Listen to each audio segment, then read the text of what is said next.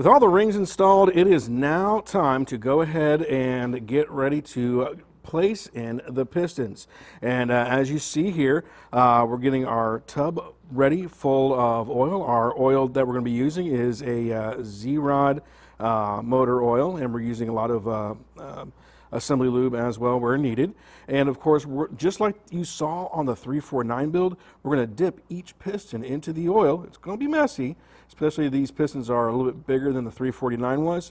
And once they are lubed up, we're going to go ahead and set them in the block itself, and making sure to catch the bottom part here where it doesn't scratch or mar up the journals on the crank itself. So let me show you that piston, or that, I'm sorry, that rod journal is in its down position. Those things are tight on here because it doesn't use the same setup that we had on the 349. The 349 was studded, all right, and these are not studded. These are a little bit different.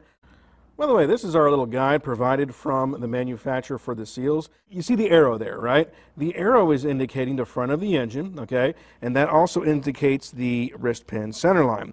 And the top compression ring, right, is going to go, or the gap on that top compression ring is going to go to one side, and then the gap for the second compression ring is going to the other left side. So you got the right side for the gap on the top, the second gets the left side on the gap.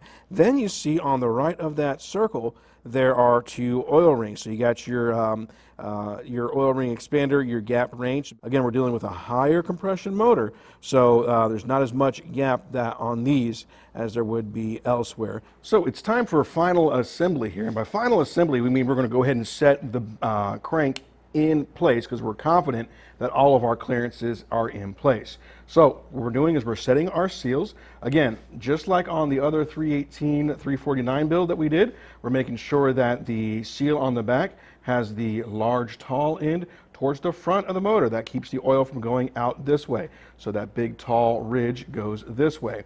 And then we're matching that with the other seal on the cap itself. And we're going to use a little bit dab of RTV, in this case a little bit of right stuff, to make sure that it sets in place. So just 2 dabs of right stuff right there and right there. And that's just a little bit of additional insurance. Some people don't do that, and that's fine. We choose to do that because we have seen situations where caps are put in place and you still get that oil leak from the rear seal. This is a little additional incentive to help prevent that leaking around the seal area itself.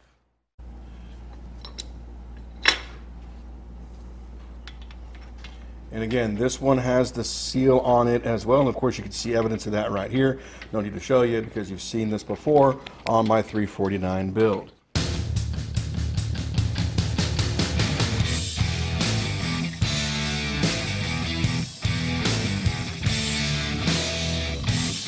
That journal is in its bottom down position, respective for piston number 1. All right, taking our oil. It's going to be messy here, so we're just letting that soak into those compression rings there.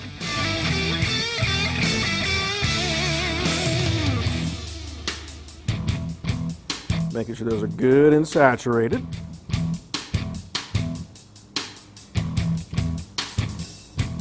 Again, we're trying not to be as messy here, but yeah, there's really no way to do this cleanly.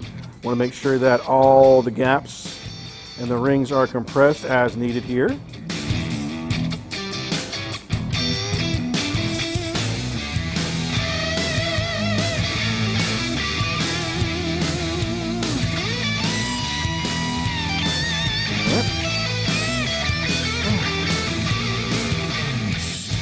Getting that into place here.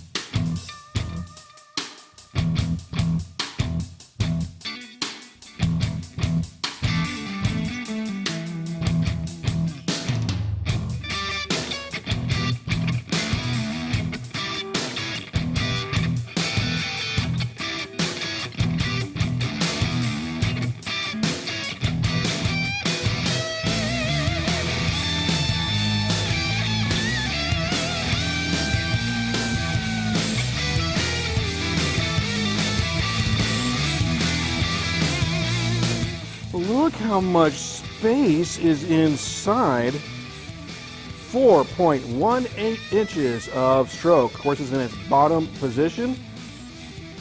Yo, that's a good chunk of change right there. So we've had a chance to go ahead and run it through its cycle. If you remember our last build, the 349 build, we noticed a little bit of binding. There's none of that here. And you can now see it's in its top dead center position. And yeah, just a little bit there. I mean, we're going to be using the proper recommended gaskets for this. So yeah, that's what we're going to look at. And we're going to do this a few more times. And then we'll walk you through the process of what's going on. I'll try to get the GoPro up in there to show you the next few as they're coming down and what we're looking for and how we're catching them, so on and so forth.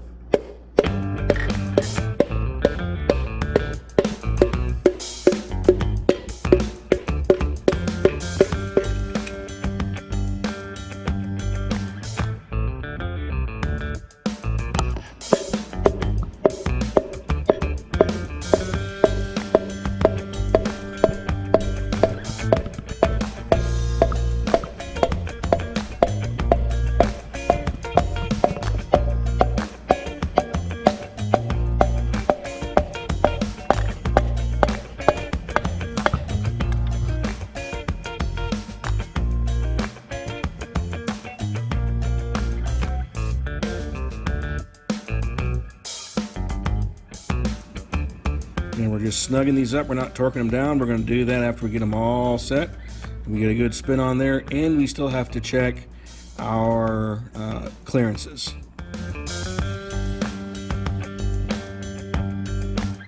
We ran into a little snag here, and the bolts, and that's part of the gig. You know, you're building something here, and your test fit, and there's a lot of extreme tolerances, especially when it comes to dealing with this longer stroke of a crank. The piston rod bolts were touching the back sides of the cylinders. So yeah, there's going to need to be some additional cutting. And of course, we knew this might happen, but we weren't sure what needed to be done. So what we're doing is we're still going through with setting the pistons and just taking out that bolt. That's the possible problem spot.